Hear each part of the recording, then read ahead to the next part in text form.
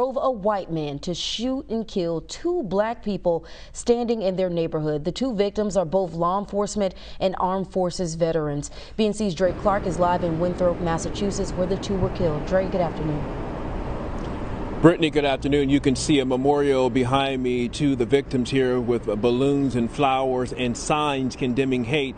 And on the other side of that fence that you see there is where the story begins. A madman, a white man, crashed a truck into an empty building, then grabbed his gun and went running away from the scene looking for the first black people he could find.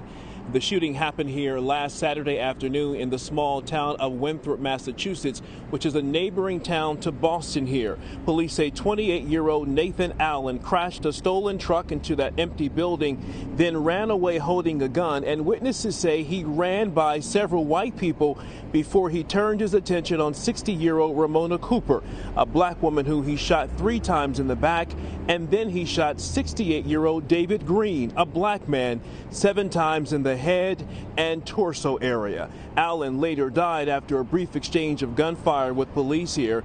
Investigators believe Allen was a white supremacist after finding handwritten notes from Allen expressing anti-Semitic and racist statements against black people. Ramona Cooper was an Air Force veteran, and David Green was a retired Massachusetts state trooper.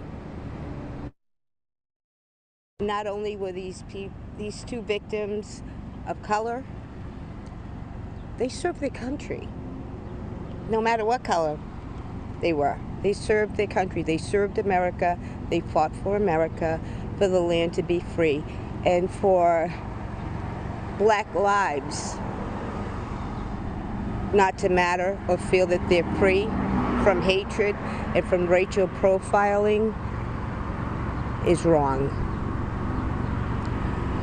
This is... Now, Winthrop is a majority white town here, but it's not known for being racist or hostile towards black people. That's at least according to some of the black people we spoke with here today here. But certainly people say there is no doubt that the two black people who died here last Saturday, that black man and black woman, were only gunned down simply because their skin was brown. Brittany? And that is just tragic and heartbreaking, Dre. Well, do these investigators